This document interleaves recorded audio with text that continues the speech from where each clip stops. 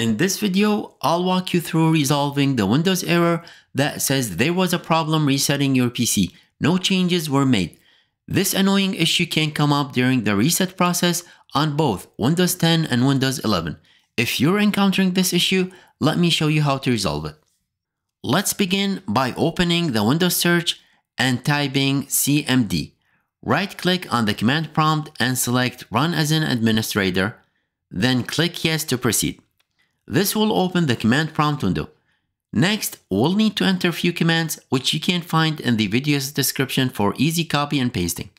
The first command is reagentc /disable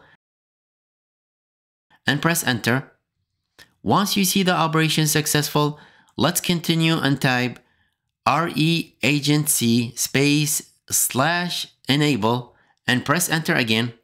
After both commands have been executed, simply close the command prompt window. Next, let's navigate to the Windows search and type reset. Click on Reset this PC. In the settings, let's locate Advanced Startup just below the Reset this PC option. Click on Restart, then click on Restart Now once more. Your computer now boots into the Advanced option.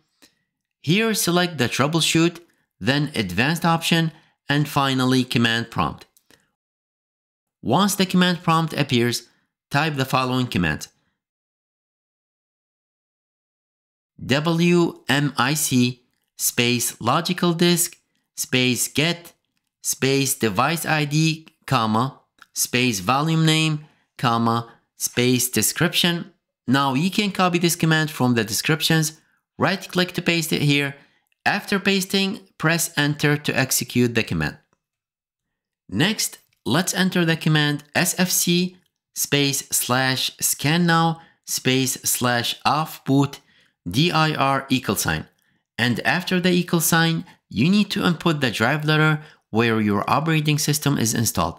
If you are like me, it's on your local disk C. Use C:\\/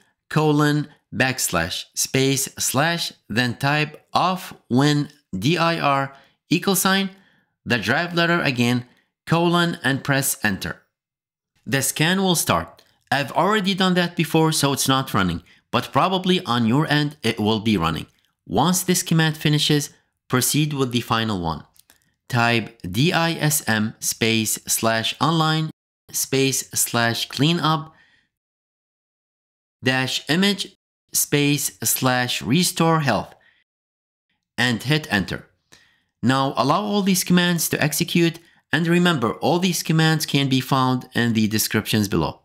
Alright, so once all these commands complete, let's close the command prompt window and check if we are able to reset now.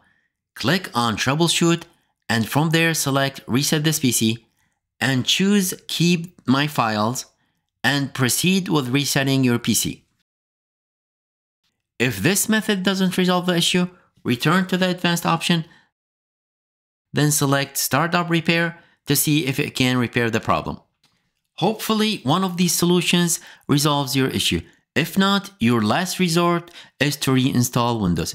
If you found this video helpful, don't forget to like and subscribe for more content like this. Bye for now.